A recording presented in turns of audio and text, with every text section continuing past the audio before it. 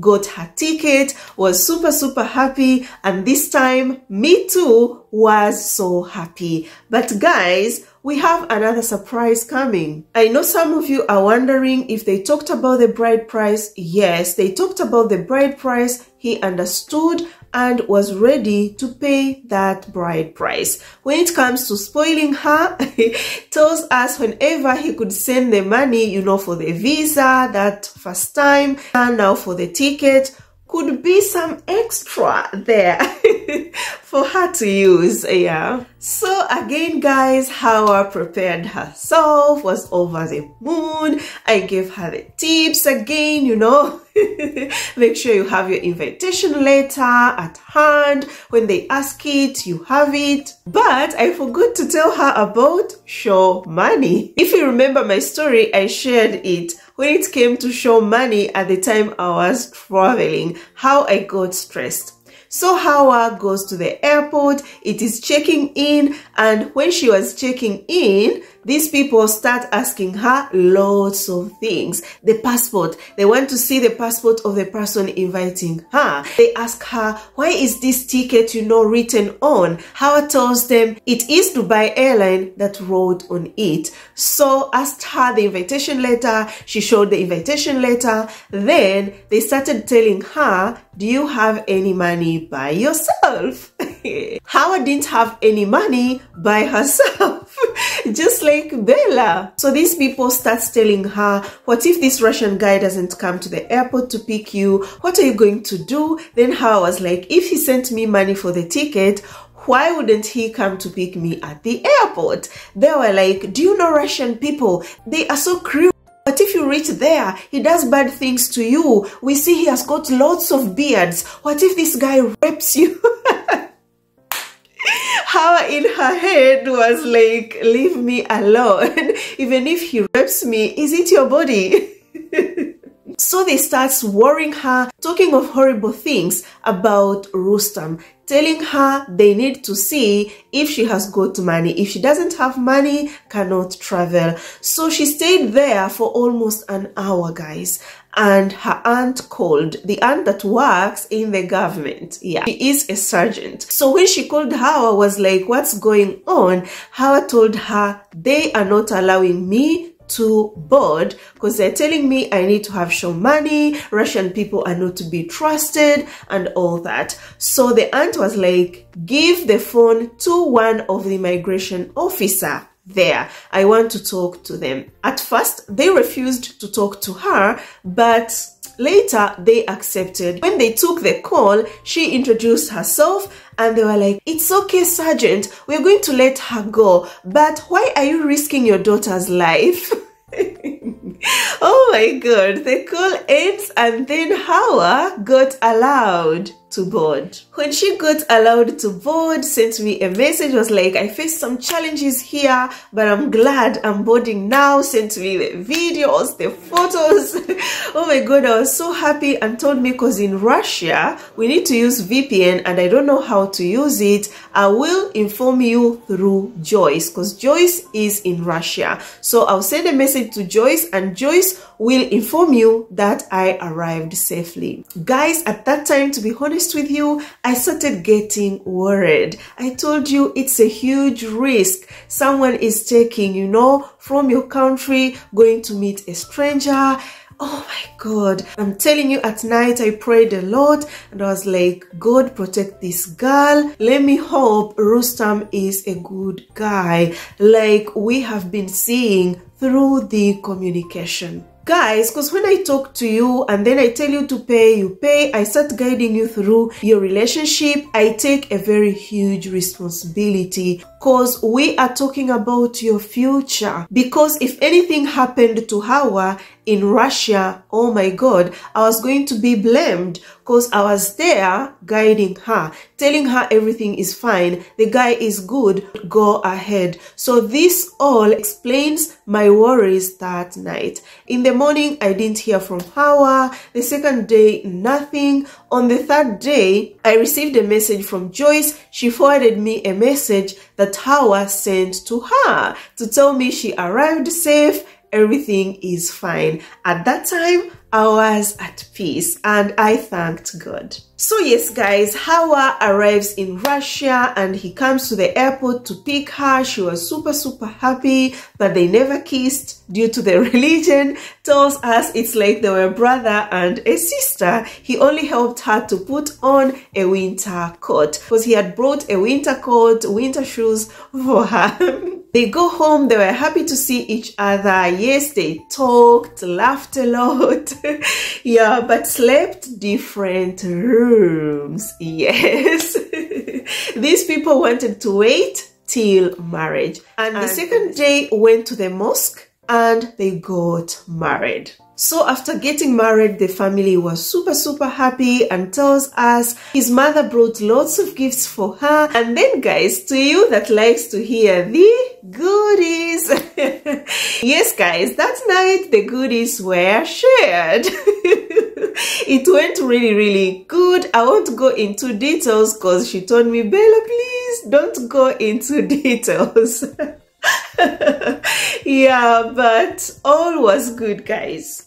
And from the time Hawa arrived in Russia, Rustam dedicated his time on her. Yes, because really he is a busy guy. He has got a farm full of animals, the cows, the goats, the sheep, the horses. Oh my God, he has got a very big farm. He does also agriculture. But at that time when Hawa was around, his brother was helping him taking care of his farm and also took Hawa to see the farm. So after their religious marriage, they went to register the marriage. But when they went to register the marriage, lots of documents were missing, including a police clearance. Oh my God. They got frustrated. They cried very much to get that news because Hawa was supposed to go back to Tanzania so that she can prepare all those documents that were needed for the marriage to be registered. But guys, there was no any other option of Hawa to remain in Russia illegally. No. So at the end of the day, they agreed that Hawa should go back to Tanzania. So yeah, after agreeing she's going to go back to Tanzania, remember her visa was expiring 21st of January and she went to Russia on 14th of January. So she had only 1 week to spend with Rustam. So within that 1 week, she tells us he treated her very well, just like a princess. Some things, guys, they're so private, I can't tell them because she told me not to tell you.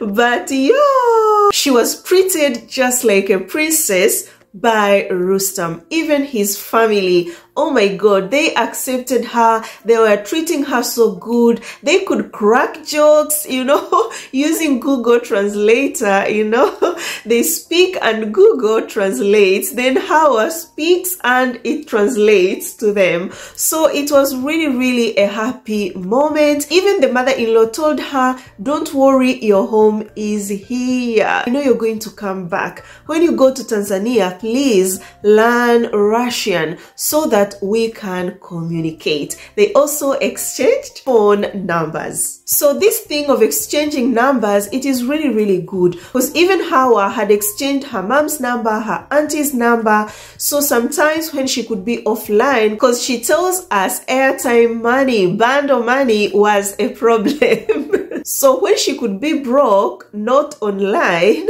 and Rustam could check her, not find her, could write to the aunt and be like, I've not heard from Hawa, please tell her good night. Oh my God. When a guy is real, it really feels really good, guys. Yeah, so now the mother has exchanged the WhatsApp numbers with Hawa so that they can communicate. And if anything happens to Rustam, to his phone, of course, she has got the phone number of his mother, can talk to his mother. Wow, I really like this. So yeah, the connection was there between Hawa, Rustam, the family. Even Rustam's brother was calling Hawa Alonka. Alonka is chocolate in Russian. That your wife is chocolate, you know, her skin color, she is chocolate, and tells us where Rustam lives and his family, you know, that city, black people are rare to see. So everyone was looking at her, but not in a bad way. People were talking to her, asking Rustam, who is she? She's my wife, but she is leaving soon. So they could feel sorry for him and be like, oh. And tells us happened one time they went to the shop and then the shopkeeper gave her gifts. She was like, I couldn't believe it. Oh my God. I never thought Russian people are that gentle. I laughed and told her, me too, looking at Rustam's photo. Oh my God, he looks like someone who does not smile, you know, that hardcore. But she told me, no, he's such a sweet guy, you know, he laughs a lot and he is very, very friendly. Yes, she said it's like they've known each other forever. Guys, when you pray to God, he brings exactly what you pray for. Because I'm sure exist ladies that are watching me now that could have come across Rustam on a dating app, even if he was paying. After chatting with him, you could have dumped him. Yes, due to his lifestyle. And this explains to why he was not paying on a dating app. Because I remember one of my friends, I think I told you, came across a guy who had poultry. That was his business. And this lady was telling me in Swahili, Bella, do you know how poultry feces can smell? The whole house, even this guy will be smelling poultry feces.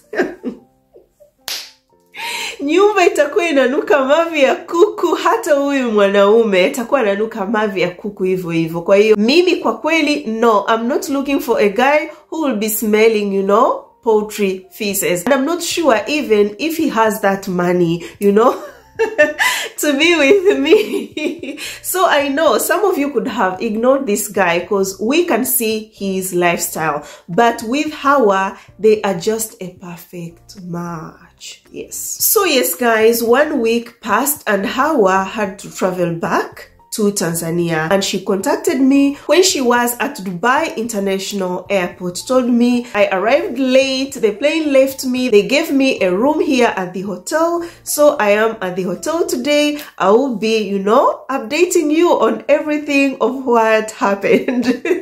I was like, okay. So she told me everything of what happened. I was sorry, happy at the same time, because any situation that comes to you, no matter how bad it is, we have to look at the positive side of it. So I tried to look at the positive side of it and told Hawa to look at the positive side of it. She was like, yes, Bella, you are right. So as I'm talking right now, Hawa is in Tanzania and getting ready to reapply again for the visa so that she can go to Russia, live her happily ever after. I'm praying for you, girl, and when that happens, guys, I'm going to come back here and update you. So to the dating app where Hawa met Rustam, they met on Muslima.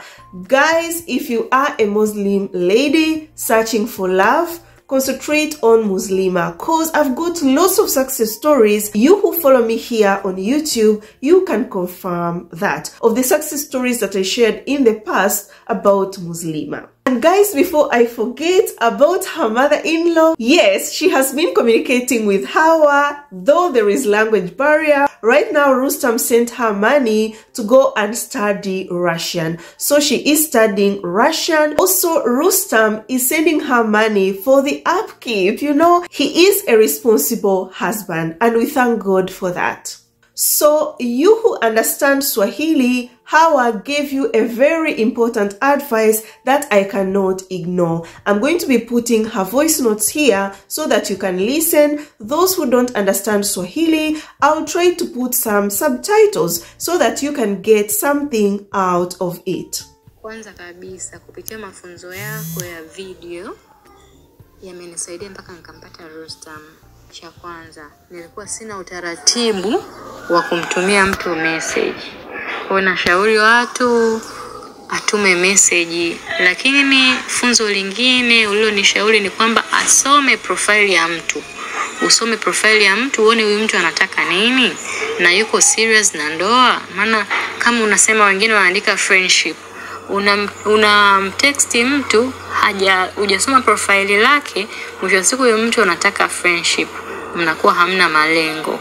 Kwa kupitia mafunzo yako ya video zako umenisaidia sana kwa swala kama hilo. Pia nilikuwa sijui mtu gani kalipia, yani nilikuwa sijui mtu huyu amelipia au mtu huyu hajalipia. Kupitia mafunzo yako pia nimeweza kujua scammer ni nani na mtu ambaye sio scammer ni. Yani mtu tu anaanza na sex talks, najua kama ni kitu cha kawaida kwa kuwa yani ndio mnaelekea kuwa wapenzi. Yani nilikuwa najua kwamba sex talks ni kitu cha kawaida katika kuchati na mtu. Yani mnaanza tu na kwanza mtu anaanza sex talks. Lakini nimechati na Rooster mwaka mzima, hajai kuniambia sijui boobs, sijui butt. Hajai kuniambia. Ni maneno tu ya kawaida, basi nakupenda, nakubusu, basi I miss you, basi. Yani ni hivyo tu, hajai kuniambia sijui yani na hamu ya kufanya mapenzi, sijui na hamu na kitu fulani, sijui yani hajawahi. Kwa kupitia mafunzo yako yamenisaidia sana. Nimeweza kutambua huyu ni scammer, huyu sio scammer. Kusema ukweli nashauri watu walipie, kwa sababu mtu akilipia anakuwa free kuuliza swali lolote muda wote anaohitaji. Na wewe pia unakuwa na moyo, unapata moyo wa kumjibu mtu. Maana fikiria mimi nimekulipa pesa kidogo ambayo yani unatumia matumizi ya siku, na hata siku inaweza isiishe, lakini umenisaidia mwaka mzima. Yani umeinvest muda mwingi, hela ya siku utumia siku moja, umeinvest mwaka na umenisaidia mambo mengi sana. Russia kulikuwa hamna, Russia Western Union zimefungwa, nikakuomba unisaidie, ukafanya juu chini kunitafutia namba ya Jamal, kuniulizia kwa Joyce, akanisaidia kupata jinsi ya kutuma pesa, kwa sababu tulihangaika mwezi mzima mpaka visa ikalika mwezi wa kwanza. Nilikuwa hawezi kunitumia pesa, hamna Western Union.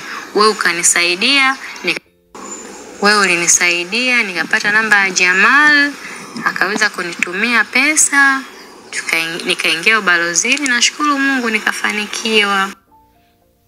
Na pia kupitia video zako na watu niliochati nao, nilikuwa naona kwamba mtu asipokutambulisha kwenye familia yake naona ni kitu cha kawaida, lakini video zako zimenisaidia sana. Nikaweza kumwambia Rustam, na mimi nahitaji kuongea na wazazi wako, lakini nyuma sikuwa kufanya kitu kama hicho. Nimechati na Sergio miaka 2.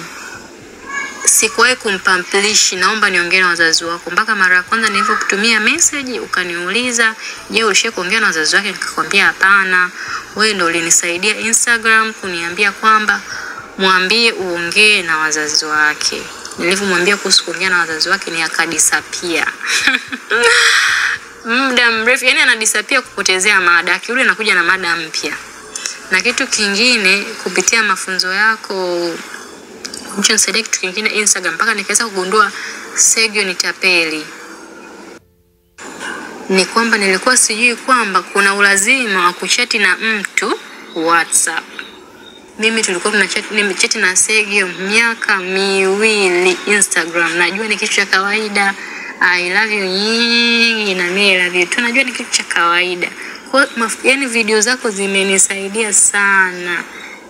Kuja kumwambia Sergio naomba namba yako ya simu, akanipa namba ya akiba.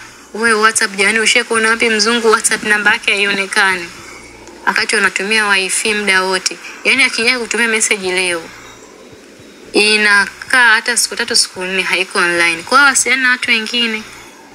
Kwa hiyo kupitia mafunzo yako umenisaidia mengi sana. Nimeweza kujua huyu ni mkweli, huyu sio mkweli. Yani mafunzo yako yamenisaidia sana kusema ukweli. Nakushukuru sana. Kupitia video zako za Instagram ulinitia moyo. nikaweza kudownload tena dating apps na kuanza maisha mapya ya dating apps, ambapo nilikuwa nishakata tamaa kwamba nilikuwa naona dating apps sio kweli, watu hawapati. Niliona tu ni utapeli, lakini kupitia video zako za Insta, kupitia video zako za YouTube niliweza kupata moyo, na nashukuru Mungu, na pia msaada wako kupitia Instagram ulizidi kunitia moyo. Jaribu dating app hii, nashukuru Mungu mwisho wa siku nikafanikiwa. Mimi watu walikuwa wananivunja moyo. Kuna mzungu gani anapenda watu alijifunika funika? Wewe umezidi kujifunika sana. Hutaki kujifunika, na pia ujiachie mara moja. Kwanza kila siku uko maeneo huko kwenu, inabidi utoke mara moja uende beach.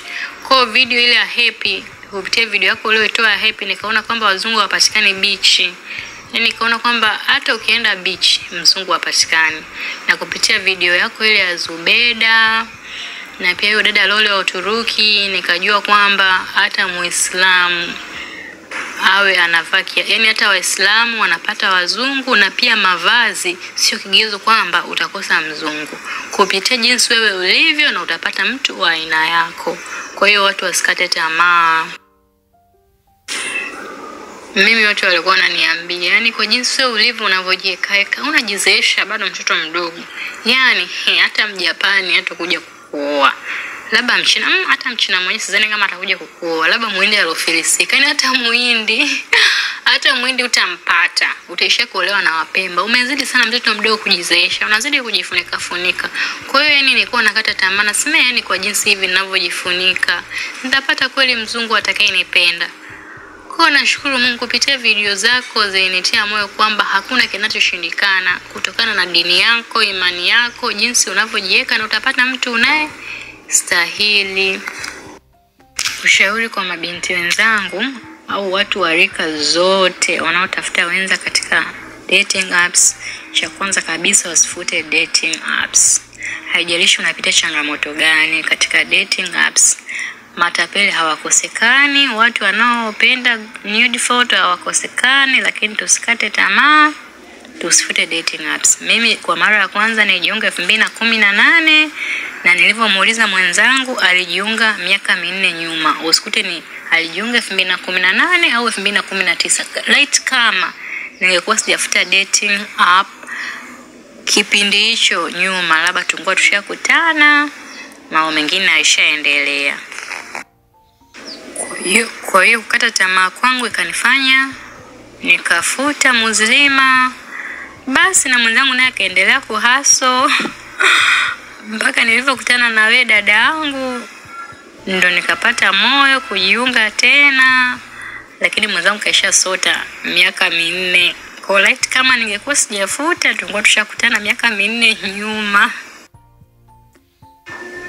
Kingine, tusikubali kufanya hiyo sexy kwa video call. Tusikubali kumtumia mtu picha za utupu kuamini kwamba ndo atakupenda. Ni ataishia tu kudharau basi, lakini hamna mapenzi hapo. Yani hamna mapenzi hapo. Yani tusikubali hata siku moja kumtumia mtu picha za utupu na kuamini kwamba nikimtumia labda ndo atanipenda. Hamna. Na ataishia tu kuangalia picha zako na atakublock au ataishia kukuenjoy basi. Mimi nimeshati na Sergio miaka 2, miaka yote ananilazimisha mara tufanye sex video call, tufanye hivi, kumbe alikuwa hana malengo na mimi. Kwa hiyo kama ningekubali angenitumia tu, angesha kunitumia katika video call, ningemtumia picha zangu za uchi, lakini hana malengo. Mtu wa kweli hata siku moja hatakuomba hizo picha za uchi wala hatakuomba sex kwenye video. Ushauri mwingine kwa watu wanaotafuta wenza katika mitandao ya kuchumbiana ni kwamba tusubiri kutumiwa message. Ukisubiri kutumiwa message unajipunguzia nafasi ya kumpata mwenza wako, kwa sababu mimi nilichogundua kwamba naona kama watu wengi, yani wazungu wengi wanakuwa ni busy. Mimi nilivyomtafuta siku hiyo, nilivyochukua namba ya Rustam, alikuwa ni huko ana drive usiku. Kwa hiyo naona ni muda mwingi anakuwa kazini, anakuwa na hata muda kuingia kwenye hizo apps. Kwa hiyo tusipoteze muda, tuwatumie message. Mungu akipanga atakujibu, utampata mtu anayekufaa. Yani tusikate tamaa. Majibu ya kejeli yako ni mengi. Mtu anakujibu nyodo, usikate tamaa. Unajua kabisa huyu sio sahihi kwangu. Mungu akupanga niwe naye. Kwa hiyo tuma message, usikate tamaa. Tuma message, usikate tamaa. Mungu kama amekupangia ni riziki yako utampata tu. Yani tuma message, usichoke. Watu wanajibu majibu ya karani wengi. Watu wanakukatisha tamaa tu, lakini usikate tamaa, pambania ndoto yako, utafika. Tuma message. Haijalishi unakaa kwenye hapo muda gani, haijalishi, usikate tamaa, songa mbele. Haluta continue. Ushauri wa kidunia, yani tusali sana na tuamini kwamba, yani kama una ndoto ya kuolewa na mzungu, muombe sana Mungu.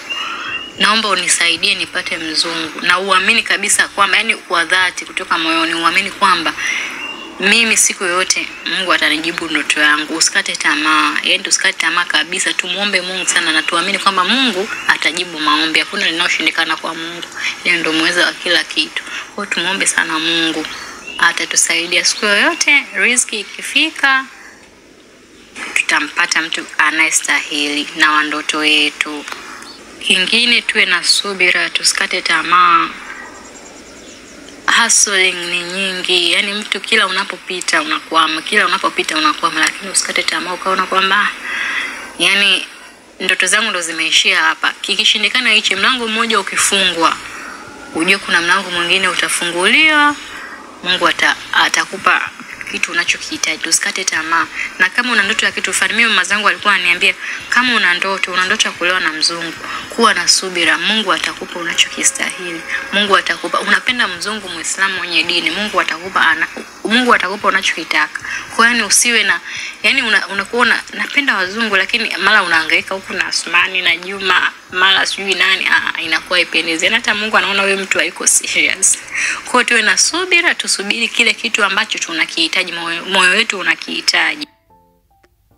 Kitu kingine, tusisikilize haters wanataka nini. Watu ni wanaongea. Sio kila mtu anafurahia ndoto yako. Watu wako kwa ajili ya kukatisha tu tamaa. Yani mtu anaambia mimi na ndoto ya kuwa na kitu fulani, anaona ndoto yako ni kubwa, kwa hiyo yani wako special kwa ajili ya kukatisha tamaa. Hutafika hapo unapotaka. Mimi watu walikuwa wananiambia ni wewe kwa jinsi unavyojiweka hivyo, mingongo yako unayovaa unajifunika, hakuna mzungu atakayekuja kukupenda.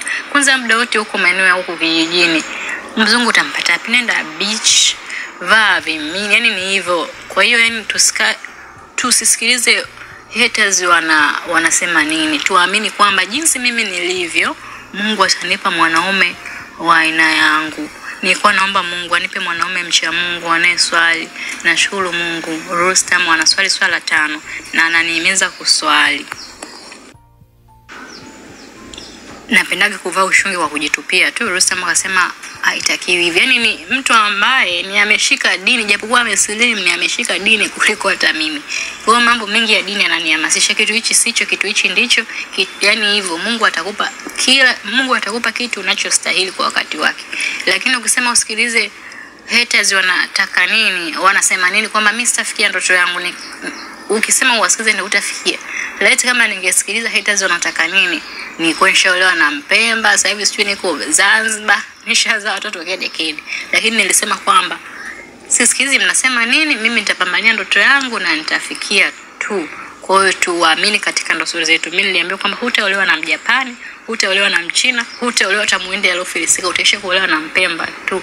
Lakini naamini Mungu akijalia kwa uwezo wake nitafunga ndoa na Rustam, naamini hicho. Ushauri mwingine kwa mabinti wa Kiislamu, kama una ndoto ya kuwa na mwanaume wa kizungu, umejiunga na dating apps, usikubali mwanaume anakuambia nitumie picha ionyeshe mwili wako jinsi ulivyo, au nitumie kichwa wazi, nitumie sio kitu fulani. Yani wasikubali, kwa sababu huyo mtu ni anakuenjoy. Mtu anayekupenda kwa dhati atakupenda jinsi ulivyo. Mimi Rustam mwaka mzima huu haje kuniambia hata nione unywele wako ukoje, nitumie nione kifua chako kikoje, mbona hujanitumia umevaa nguo nione mwili wako ukoje. Ni hajawahi.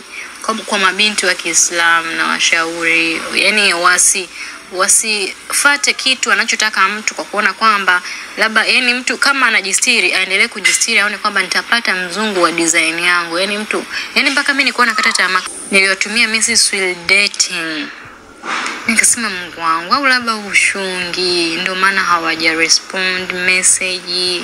Yaani nijisikia vibaya, nikasema lakini hamna. Mungu ni wetu sote. Kama mimi ninavaa ushungi, nitapata mtu wa design yangu anayependa kuvaa ushungi. Naamini hivyo. Kwa hata kama ni mdada una imani yako wa Kikristo, yaani usikubali kama unajistiri, usikubali mtu anakuambia nitumie kitu fulani nione jinsi mwili wako ulivyo. Usikubali, ni utampata mwanaume wa design yako tu. Ukiona mtu unampata wa tofauti, ni usikubali kufanya kitu anachokitaka kwa sababu ni anakuenjoy tu. Mwisho wa siku ataishia kukuona mjinga na kukublock. Yaani huo ndio ushauri. Mimi Rustam mwaka huu hata siku moja aje kuniambia hebu vua ushungi tuone nywele zako zilivyo. Hakuwa nitumie picha ya nywele zako, nitumie picha sijui mazo yako nione kifua kimefanyaje. Lakini niliko chati huko nyuma Sejo Zizu siku ananiuliza do you have a big buttocks? Nikamwambia I don't know. Ujui kwani kila siku unaoga vipi? Kila siku unaoga mimi sijui. Sijani unaweza ukaona jinsi ulivyo nyuma yako. Nikamwambia mimi sijui. Yaani sijui. Kwa kama unanipenda kwa ajili ya big buttocks mimi sijui. Kwa hiyo kukufuata profile inasemaje wewe unakufuata ombe big buttocks. Kwa watu wengine ni waongo. Kwa dada wa Kiislamu, wa Kikristo, kama ni mtu wa kujistiri, usikubali kumtumia mtu picha kuonyesha maungo yako kwamba atanipenda. Na hakuna kitu kama hicho. Yaani hakuna, sahau.